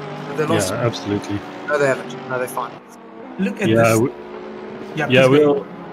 So in a situation like this, it will depend. Like, I won't make a ruling on this in the race now. This will depend on the drivers if they feel they were wronged, and then a post-race incident report be filed. But I don't see either of those drivers complaining about that. Yeah, it was, and he did the right thing. So that's always it's a big lesson. You know, that's you outbreak yourself, you make a bit of a mistake, and funny that's what ended up the same place as what happened to him. You know, it was coming out of Rettifilio. So a bit of. Anyway, he knows what that feels like. But on board with Bernard King in that Lexus, and look, just up ahead is that blacked out there. We've got a view of it now. Jordan Sherritt, so he was just behind him. So he's still on a charge, up into 13th place now. Byron Walker in the Ferrari is his next victim. But have a look, Jason. This is looking good, right on the back of Morgan McCall now. Now this is where he's got to get this pass done. Now, this is our replay below of what happened earlier. Let's hope we don't have a replay in the real world, because then it's just going to be a replay of a replay. The Porsche surprising pace here down the straight, doesn't it? The Porsche has surprising pace today. We've got Jason on the outside now. He's on the outside. The Porsche covers the line. Jason ducks on the inside. He's going to try and get. He's going. It's close. That was good driving, because he tried to line up the undercut there, but just couldn't get on the power. So this is good racing by Morgan. Well done, and by Jason there. So great to see. Jason is probably nursing a bit of damage. He hasn't had time to pit and repair the car, so I suspect he's nursing at the car a bit. I think so. Based on the pace, as I said earlier, I know that he's got some traffic, but we were able to get 147s in. Oh, he goes down the outside here. That was a bit close there. But close. Morgan McCall doing exceptionally well to absorb this pressure. The young driver there with a karting background in 10th position, showing no issues here. racing up front. The only issue they had was getting nudged from behind him through no fault of his own. So Morgan McCall really doing well to absorb this kind of pressure. It looked like he stopped him up a little bit early, or Jason outbraked himself there, but I mean, it did well to avoid contact. It just looked like he didn't expect the Porsche to stop so hard. And that seemed like what happened coming out of that first chicane as well. He's got way better pace than Morgan here, but I think just to try and get the pass done is what's proving to be really difficult. So it'll be interesting to see how Morgan knows what to do. Coming out of Parabolica is just to obviously go to the inside, go defensive. I wonder what Jason's going to do here. He can have a look around the outside, but sure, it's going to be tricky. He goes around the outside. That's asking a lot, though. The line is very long there. He's going to duck back down the inside. He's got the drag now, though, because he actually got good exit speed out of here. So have a look. He should get the pass done now, because I think his drive out of that corner was way better. I think there might be damage. He pulls up alongside. We've seen this before. Will the outcome be any different now on lap number 17 as they make their way into lap number 18? On the outside is the Mercedes-Benz. McCall with fantastic racecraft there. Fantastic stuff. Morgan McCall, class act. What's surprising me, though, is that Porsche is not getting penalized for being completely off the racing line. If you look at his line through the left-hander, but yeah, Jason's got him here now. If he stays on this position, he's got the move done. So that's great racing by Jason. Oh, but Morgan's got the inside for the next corner here. Morgan not backing out at all, using all the available space there and not even touching the curbs there. Wow, I didn't think Morgan had this kind of racecraft in him, but certainly does prove goes to show that a little bit of karting experience, in his case, a lot of karting experience, goes a long way. Yeah, but you know what I'm finding surprising, though, is that you saw that I kind of got stopped mid-thought there when they went for the next move, but that car's completely off of line into the left hand of that first chicane. So Jason's going for the undercut. He's coming on the power. He should easily drive right past that car, and it's not happening, which for me is like, huh? What is going on here? Because it's a perfect. He's lined that move up perfectly. And the Mercedes does have the pace on the straights over the Porsche. The Porsches are known to be slow on the straight, so it's really quite surprising he's just not able to get past. Maybe the answer is to hang back behind Morgan and not battle it out for the next 20 laps. Well, the problem is, have a look who's coming into play. A little bit further back, you had a glimpse of a very blacked out Audi. That's Jordan. Oh my God. He's 5 seconds back. So this little battle is certainly going to be helping him. Yes. He's holding further back here. Maybe he's going to try and do the move into the second S's and not the first. I don't know. Oh, and that's Cody and Wesley having a good battle. Cody side by side. Cody hugs the inside, Wesley on the outside. Wesley's got the run out the corner, but the looks of things, they touch side by side now, running up to the left-hand S's. Cody's got the line, but Wesley does seem to have the pace as they make their way around that long right-hander. And will the Porsche go defensive as they go into the second S's here? The Audi has another look down the inside, letting him know that he's there. And well done to Wesley Ferrand there. Unbelievable stuff. The Audi has another look there. And yeah, wow. The racing continues there, guys. The racing continues. It's so frustrating when a guy just he doesn't choose. He just puts himself in the middle. You know, Wesley didn't get to any line. He just parked his car in the middle. And like that for me is also annoying. I'd love to just give him a little little tap just so he knows before the braking point. But yeah, that's also quite naughty because he's definitely moving around coming into that braking zone. But we know Wesley had great pace. He made that big mistake that's cost him. So he's on a bit of a comeback charge. But yeah, like if we see that again on a replay, I hate seeing that kind of no man's land position of your car. You've got to choose. Well, Cody Sherratt now chasing down Ferrand again, and has to have another look now. The gap a little bit big this time as they go into Parabolica for the 19th time. Going into lap 20, still 15 minutes of racing left, so plenty time. And this is the battle for 7th position, with Leslie Oliphant quite a far way down the road, and Charles Wilkin. Looks like Charles Wilkin and Leslie Oliphant also having a battle further up. So we're now entering the twilight zone. This is normally where chaos tends to go wrong in the track. Remember how much drama we've had every game in the too. So I'm expecting much more of the same to come. But the battle with Jason Webb and Morgan is not relenting, and they're in the back. That is Jordan on a massive charge. Have a look. He's completely offline. Okay, mistake. Oh no, McCall. No, you see, no, that's naughty, and Jordan goes and picks up the pieces. That corner, Jason Webb is going to absolutely hate. Morgan needs to do the right thing and give that position back and give it back fast. Otherwise, that's a penalty for sure. Because that's just, you outbrake yourself, you make a mistake through the chicane, you still try and hold on to that chicane, you end up taking out the driver in front of you. Great driving 2 laps before, terrible driving there.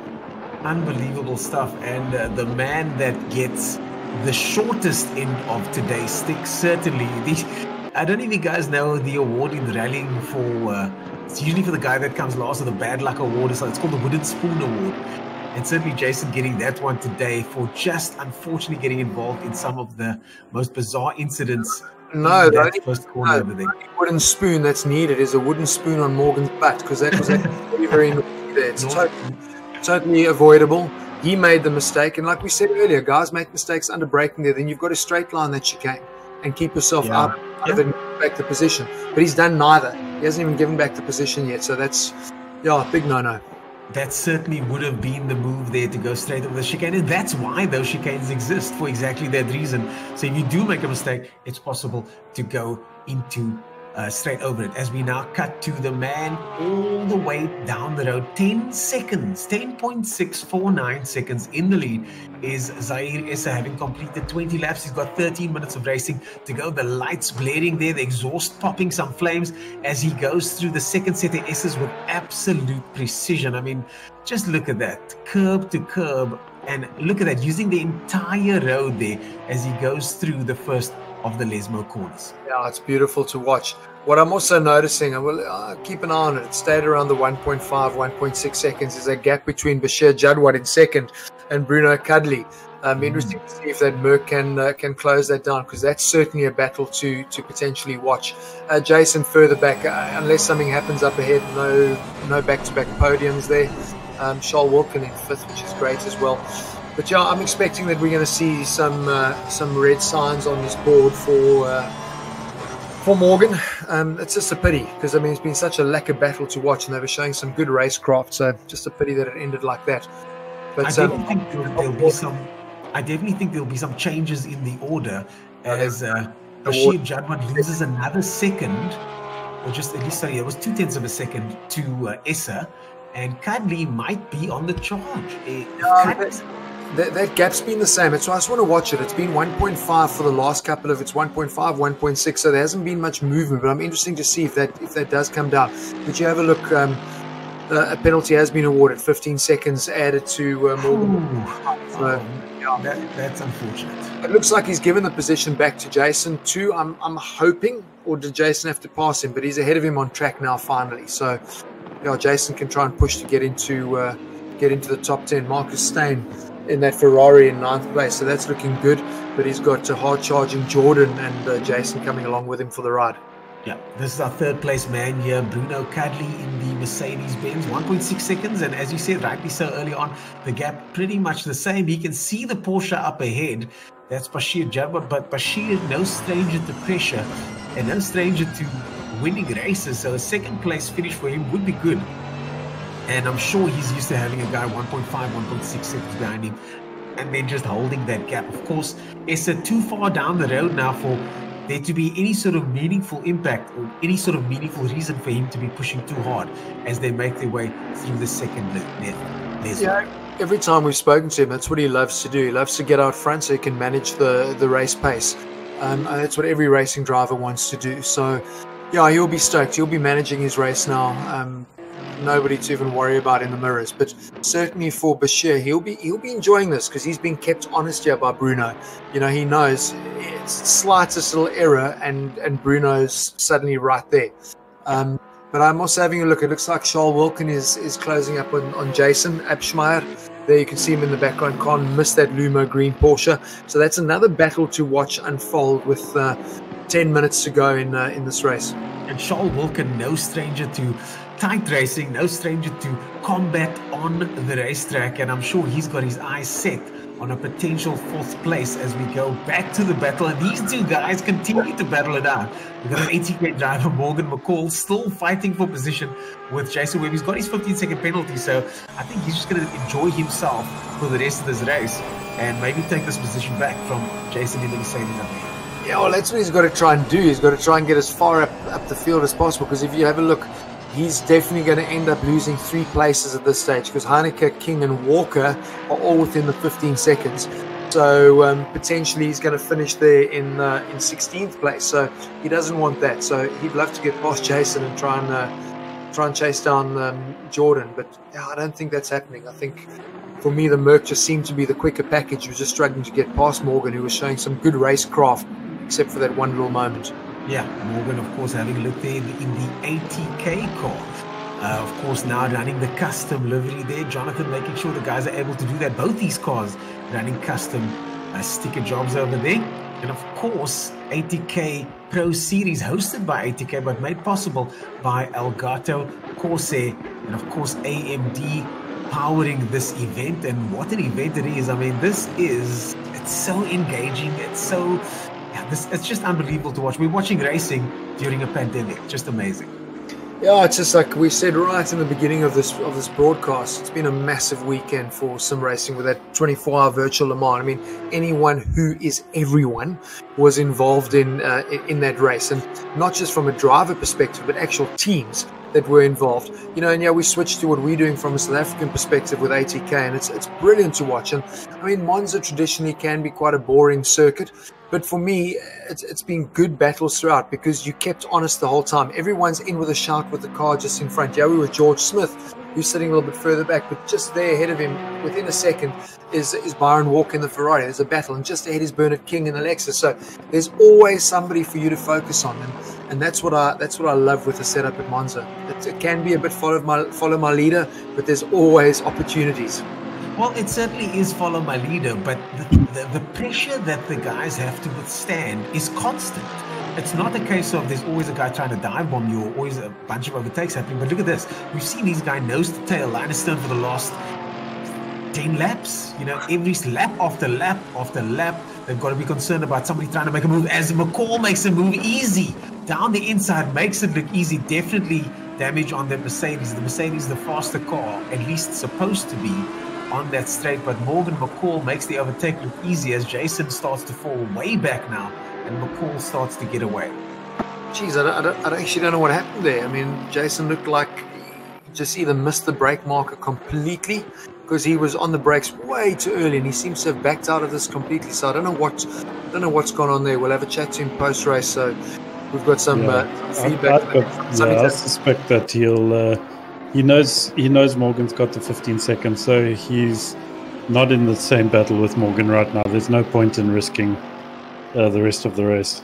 Yeah, well done, John. It's actually a good spot. I think that might be the case. I mean, now's the time to be head down and do the fastest possible lap. And Morgan himself on a bit of a charge. So if Morgan can catch up to one of the cars in front, but of course he's got that 15-second penalty. Yeah, he's going to try and make up time now to try and negate that penalty. You see, I'm just Jonathan, well done. I think you've actually summed it up perfectly, because I'm having with 6 minutes left. Jason realizes he's not going to get onto the back of Jordan, who's 5 seconds ahead of him. So that's kind of where he's finishing. He's finishing in 11th position, whether he likes it or not. Yeah. Yeah, what a pity. The target for him was top 5. 11th is not going to do it. Someone that also, I'm sure, had a target and then became the target of some of an investigation by our man Jonathan over here. In 10th position, a decent charge from him coming from way down the grid. Yeah, I just think he's running out of time. I mean, I said he'd make the top 10. He's literally just made it. But I think Marcus staying in 9th in that Sol Ferrari. Well done, mate. That's brilliant. I think he's got enough. He's got a good enough gap there. I don't think there's enough time for Jordan to chase him down. But Jordan will probably want to try and prove me wrong. But that's a great result. If you have a look, we've got a lone Merc in our top 10. We should have had 2. And then obviously the Audis, Jordan certainly out of position with that drive-through penalty that he was given. But that's a great showing by that Ferrari, because I think we literally would have had less Porsches sitting in that mid-pack with the 2 Audis and the Mercs just not being where they should have been. Bruno Cuddly going over those curbs there in a Mercedes-Benz. The gap now still pretty much 1.5 seconds to Bashir Jadwat. So as you said, Marius, that gap staying constant, Bashir absorbing that pressure, and Bruno, who I would imagine now would not be the time to go on a charge and try and get that second position. He knows the skill and experience that Bash brings to this race. And the wise move now would be more than likely just to be happy with the podium finish. His first one for the season, no less. Yeah, listen, make no mistake. He's been on a charge and trying, and I think he just realized after 20 minutes of a 1.5 second gap, you realize that, yeah, you are clocking the same time as the guy in front of you going nowhere. So, yeah, I think this is pretty much how it's going to end for him, and it's a great result. I mean, we know he's been on the podium in amateurs, but I mean, that literally doesn't count. This is a massive result for him in the pros. I mean, this is going to be a good points haul. Jason Upsmire, obviously consistent again, and he's sitting there in the fourth, and that's what we said earlier. You know, as long as you are sitting in like the top 5, top 10 every time, you're picking up good points every single time, and there's not a huge disparity between first, second, third, fourth, and fifth. You know, there's maybe 2 points in it. So as long as you're consistent, at the end of this 12-round series, you're going to be there and thereabouts. And I think it's going to make for some good racing when we get to like round 9 or 10, when the guys start thinking there's some strategy going on here. Well, we were saying the gap stayed the same, and now that gap dropped a little bit to 1.3 seconds. Yeah, not enough time there. I just don't. I think Bashir would have to make a bit of a mistake here. It's less than a second now. It's less than a second now, Marius. Maybe he did make a mistake, but as Bruno pushing a little bit wide there, he's obviously trying to get the hammer down now as we go into the last couple of laps. The man in front, Zahir Issa, is the person that dictates how many more laps they do, and the gap 0.9 seconds. I'm going to be watching that gap like a hawk now to see if Bruno Kadli can be the man to close that gap and beat the seemingly, usually unflustered, the guy that remains unflustered, Bashir Jabbar. He's so calm there. The gap's back up to 1.1. Bashir probably just put his foot down a little bit further and extended that gap to 1.1. Just made a little mistake, but I mean, just going to Parabolica, looking at that gap and looking at 2 minutes left, you know, he wasn't going to get a proper toe down here. He wasn't going to be putting Bash under any pressure into the first chicane, into Retafilio. So yeah, I don't think he's too stressed. I think he's got this under control, but make no doubt about it, he's been kept honest here. He's like, he knows a big mistake and he's losing second place, which he wouldn't want. No, certainly not at this stage of the game, with just 2 minutes remaining, 2 minutes of racing to go as we go through the second S's. They're now going to the first of the right-hand Lesmo corners. Just watch how tight this Mercedes-Benz tucks in up alongside that wall there, running a little bit wide this time actually. They've got some traffic up ahead here. That's another portion of the right-hand side. Moving out of the way, which is good. Lots of blue flags. These guys are on a charge. Yeah, the eye in the sky capturing all the action.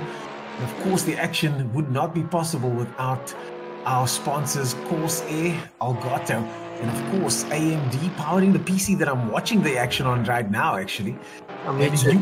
Yeah. Thanks, ATK. And, and of course, today we've also got a giveaway.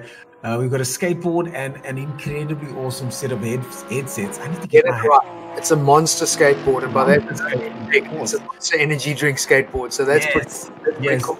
And I find when I skate with that board, I get monster airs. So that's always good news. I'm jealous. I want to get myself some of that Astro Gaming headset gear, that 810 headset. I need a proper USB headset over here, so I think I'm going to get hold of one of those. But if any of you guys want to get hold of one of those yourself, all you got to do is go to the Pro Series pages on Instagram, Twitter, or Facebook, YouTube as well. If you want to enter, you've got to be over 13 and based in South Africa. What's going on here? This is Marcus Steyn. All over the back of Wesley Ferrante, who got it wrong into the Parabolica. So there's a lap to go. Sure, man. Marcus has a great shot at getting up into 8th position. Wesley, remember how much pace he had early on? He made that mistake. But it looks like, I don't know if the tyres are gone. Oh, you've got the wrong Marcus.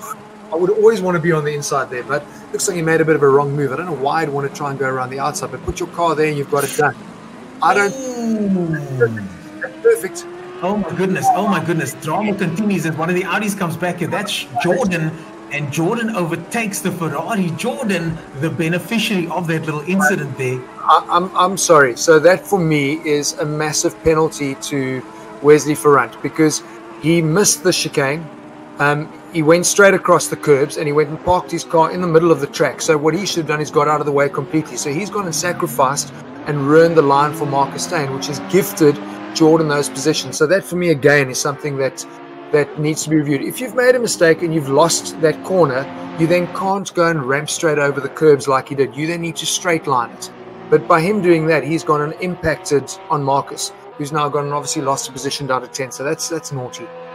No nonsense being taken from Marius over here, and I'm sure no nonsense getting taken from Jonathan. But the man that is the man of the moment, that is Zahir Issa across the line. 28 laps done and dusted. First place goes to Zahir Issa again.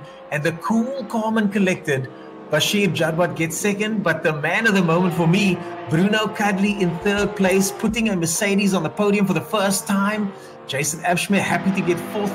Charles Wilkin in fifth position. What's going on here? This is the battle for ninth place over here. Oh! Like that is just so silly. I mean, I'm glad he ended up where he ended up, because putting his nose involved in another instance. Wow. Okay, let's not talk about the negatives down there. But Jordan, good. We'll talk about it tomorrow night, Marius. Jordan being gifted some positions, but my man is Marcus in that Ferrari. Brilliant. He shouldn't have been in ninth. He should have been in eighth. But yeah, there was some great flipping racing. But Zahir Issa, unbelievable, well done. And you're right, Bruno Kadley looking super, super good. I just would have loved to have seen Jason. I think he would have been higher up as well than the 11th, but he hated turn one. Yeah, for sure, turn one having its fair share of victims, and we'll be talking about that right after this break. Let me into my zone. Let me into my zone. Let me into my zone. Let me into my zone. Please don't let me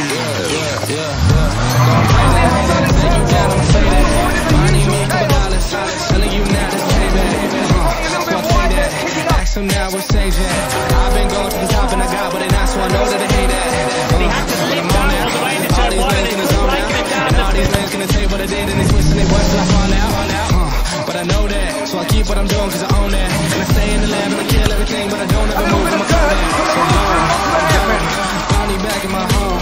I'm working, I start off, that's why I got me a call. It's my phone now, all in, can't beat me up cause I'm back in my zone now. Having a great strap, I almost banging wheels.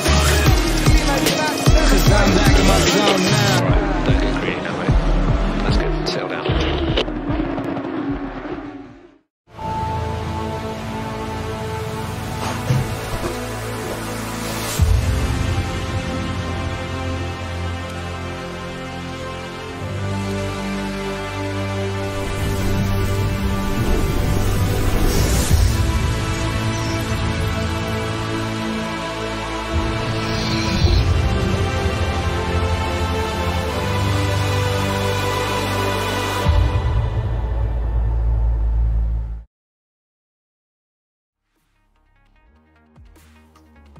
And we are back with the results, and two familiar faces on the top spot there, but one that might be familiar for the guys from the amateur division, even in the Pro-Ams, but certainly not usually on the top spot. My driver of the day, Bruno Kadley, gets third place in the Merc and the first driver to put a Mercedes on the podium. As I said, I was working with Jason Webb. I was hoping he would do better, but Bruno Kadley, a man on a mission, third position, unbelievable stuff. I'm super happy for him. Yeah, that is brilliant. And then obviously Bashir Jadwat in second, super consistent. And Zahir got his wish, survived turn one. After that, it was kind of tickets, goodbye, cheers. And again, great racing. I'm sure he's going to be super stoked with that, because it looked like a good rhythm, and it's a track that deserves and rewards rhythm in a driver, and he was untouchable. Brilliant. Well, rhythm is exactly what he brought to the table today. 10 seconds plus the lead at the end, unheard of, especially over someone like Bashir, who has got epic pace on this on any circuit really, and to win that so convincingly, I think he's going to take with him from a track where he wasn't supposed to do well, in a car that he wasn't supposed to do it well with. The confidence he's going into the Nürburgring with is going to be through the roof. I'm trying to remember, where did Bruno finish last week? Can anyone remember? Otherwise, we'll ask him. Hopefully, we'll get him in a post-race interview, because I'm sure we spoke to him. Did we not speak to him last week?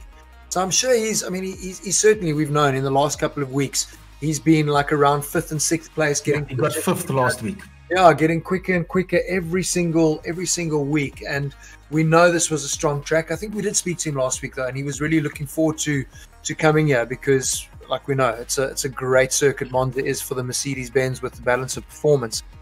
They will be happy with that. Bruno, apparently you are joining us online. Bruno, how are you doing, bud? You all right? Bruno just joined now, Marius. You had a question for our man, Bruno, our third place man. Bruno, can we just get this right? Is it Kyalami? It's Bruno Cadile. Cadile. So you guys have remixed my name. I don't know how many times, but it's all good. But you know what? Let's sort this out once and for all, because we were told it's Cuddly. Now we finally get to hear from you. Say it for me, please. Bruno Cadile.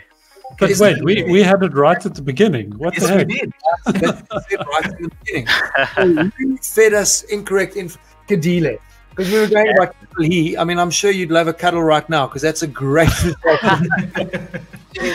Yeah, I wouldn't mind a cuddle at all. Yeah. Great Bruno, well done. Listen, you knew coming to Monza that this was going to be a strong track for the car. But I mean, irrespective, it seems like whatever circuit you're at the moment in that Merc, you've got it very well dialed in. You must be super stoked with the podium. Yeah, I'm over the moon. I gave it my best, obviously, but I just think the guys that are in front of me are extracting the absolute maximum out of their cars, and that's why they're just too good at every track. But the Merc was going to be strong, yeah. I had high hopes, and I gave it everything, but just not enough on the day. But I'm super stoked to be on the podium. I mean, I've come a long way, and really, really happy. Just correct us in case we've been saying other things wrong. Have you been working with Raffaello Marcello in terms of setup on your car? Sorry, Bruno, I had to say it, man. So what actually happened there? The SRO did a series with the real life drivers, and ACC is quite a tough game to get used to. And I was on the forums and I was just reading the messages, and I saw the guys needed a bit of help on what to do in ACC, how do they build up the speed. So I just reached out to Raffaello, and he said, you know, no problem, send me your setups, wow. Let's do some practicing. Wow.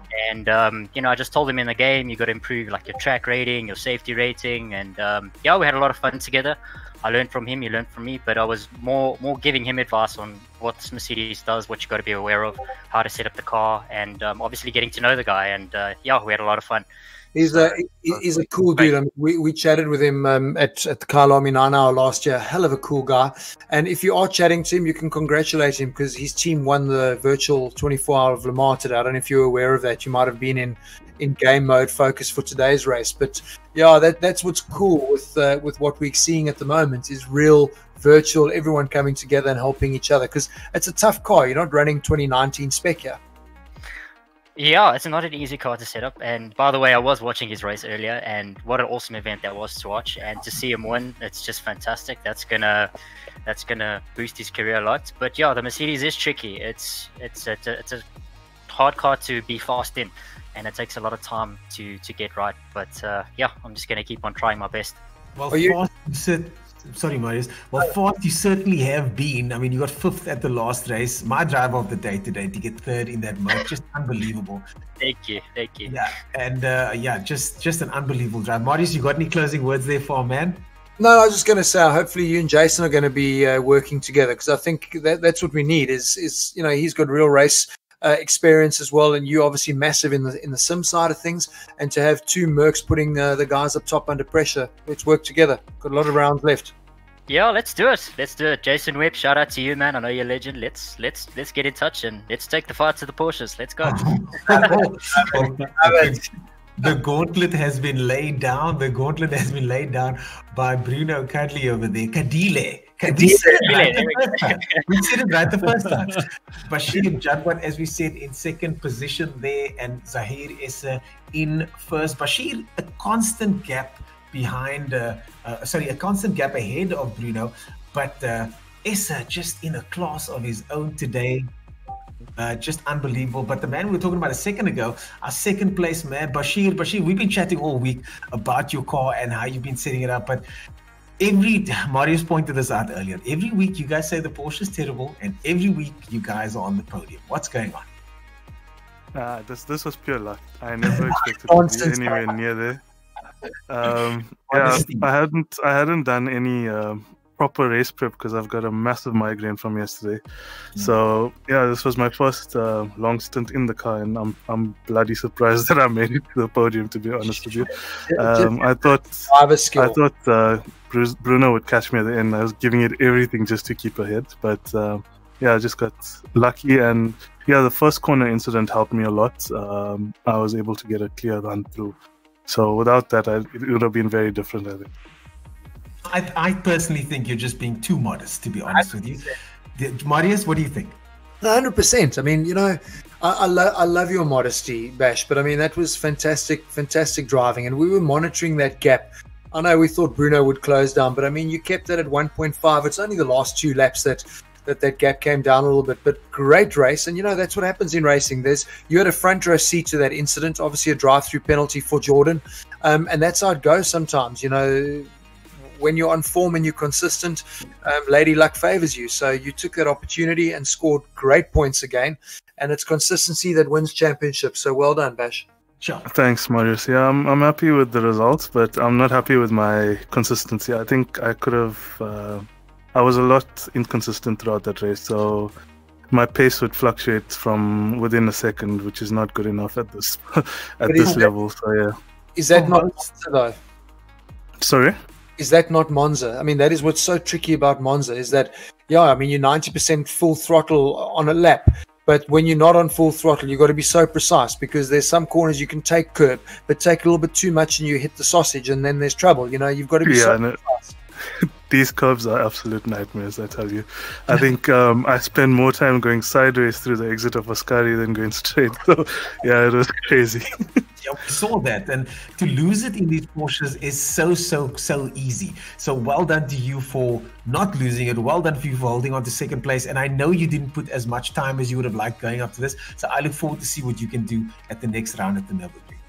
Thanks, Anastia. I'll give my best for the next one. Hopefully I have more time. Well, as you can see there on the screen, we've got Zahir Essa with 45 points and Bashir collecting 42. I really do like this point system. It allows for the guys to not run away with the championship. But someone that ran away with this race, Zahir Essa, more than 10 seconds. How did you do it? I gotta thank my lucky stars. I don't know. It was just unbelievable luck that I get through turn 1 and I see a crash behind me, and it's just like the path is cleared. So I got super lucky today. Again, I think luck has got nothing to do with it. Nobody gets lucky by winning the premier series in the country and then getting a 10-second gap. Marius, do you think this was any luck involved here? No, listen, I mean, I know what you're saying, Zara. I mean, I said in commentary on your closing on the final lap that, you know, you wanted a turn 1 to survive, which you did, but it did. I mean, that certainly gave you the gap, which was pressure off. But I just think it's a very, very difficult track to actually stay on a consistent pace. And that's what Bash was saying was hard for him. He was like within a second on his lap times. You weren't. And I think that's what's critical here. If you can be consistent at Monza, it's very, very hard for the guys to catch you. And that's why you were 10 seconds ahead. Brilliant drive again. Yeah, no lady luck here. Class. I don't know. I'm shocked. But the first corner, I think I couldn't see exactly what happened. It looked like Jason was really steaming in there quite hot. And I think he just backed off going into the second part. So it was unlucky because Jordan was right there. See what he tried to go around the outside. So obviously for the left-hander on the first chicane, he's obviously going to be compromised. So it stopped his car a little bit more than Jordan was expecting. But Jordan then made contact with him as he was exiting, coming on the power on the rear of the bumper. So just spun his car around completely. So yeah, it was one of those tricky things. But that's what happens at turn 1 because you've got such a concertina effect.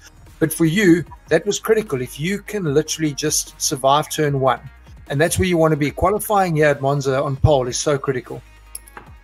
Yeah, so I mean, I feel bad for Jordan because I think he wasn't expecting Jason to slow up like that. So I think we would have had a really good race with Jordan.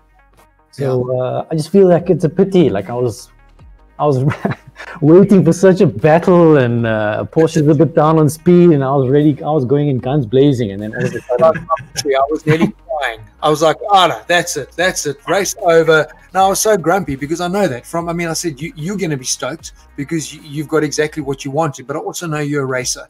And for us, we ended up losing 2 cars in that battle because Gordon with the drive-through and obviously spun Jason way back. So yeah, it's cool to hear you say that as well because you want to win, but I know you want to win going door to door, and that's why you were so stoked with 3rd at Zandvoort because you're a fighter, you're a racer. Yeah, so I can't help but feel a bit disappointed in the way the race turned out, but a win is a win, so I'll take it. Yeah, and I'm sure you will. With 45 points in the bag, this puts you in a very, very advantageous position in the championship. Start to eke out that gap here. Tell me a bit about your experience of the car on this track. We've heard from all of the guys that Porsche's a bit of a handful around here, even from Bashir. How did you manage to get the setup so dialed in, or did you get the setup dialed in, or was it just a case of head down, pump those laps out? Yeah, so there's a couple of corners where the Porsche is really bad over the curb, especially Ascari. So it was just about focusing on trying to get the setup to be stable there. And it was a bit of a compromise throughout the rest of the track, but as long as you can survive the race, that was number one. So yeah, it was a bit of a safe setup, but in the end, it paid off. Yeah, well, safe or not, you certainly got that win, and a well-deserved win for you, Zahir Essa. Congratulations, man. Class driving. You did it. You called it. You survived the first corner, went on to win the race, flag to flag. Congratulations, man. A well-deserved win for you today. Thank you. Well, next week we've got the Nürburgring and another iconic circuit on the calendar, round 6 happening next week, and that takes us to the halfway mark of this championship, Marius. What are your thoughts going into round 6? Number one, don't freak everyone out. It's not next week. We've got a week. 2 weeks time. 2 weeks time. I apologize. I'm just excited. Okay, I'm excited. Yeah. Listen, before, I just picked up on the chat now. The fastest lap was Bashir of a 1:48.2. I mean, I guess he'd be loving them to implement, extra points for fastest laps in races, because that'll also throw another little spanner into the works. But he was saying, remember he said he was just inconsistent. So he was super fast, or he'd be a second off that pace. But anyway, still a good result. Listen, Nürburgring, I absolutely flippin' love. I've been lucky enough to drive the Nordschleife, and that included obviously doing a part of the Nürburgring lap as well. Unbelievable circuit. A track that a lot of people test at. So the Audis are going to be super, super strong here, I think, and so will the Porsches. But it's a proper driver circuit, this. So it's not what we saw here, where it's all about horsepower. Yeah, you've got to have your car really well set up to be able to handle a couple of really fast corners, and also some corners that are going to stop the car and involve getting good traction out of them. So it's going to be an interesting race for me in 2 weeks' time. I love the circuit. It's great. Very interesting indeed, because we're going into a setup that now is completely different from the previous one. We've seen it before where the circuits have been similar one to the next, but this is a whole other kettle of fish. And a whole other kettle of fish is what we saw today with that first corner incident, and some of the guys just absolutely jumbling up the order this week. What an exciting race weekend that we've had so far. And of course, this could not have been made possible without our partners, Assetto Corsa Competizione, Kyalami 9-hour MSA, and of course, our sponsors that bring the technology to make this possible, AMD, Elgato, and of course, Corsair. What a weekend from myself and the rest of the guys in the tower over here. We'll see you guys in 2 weeks' time for the next round of the ATK Pro Series at the Nürburgring. Goodbye.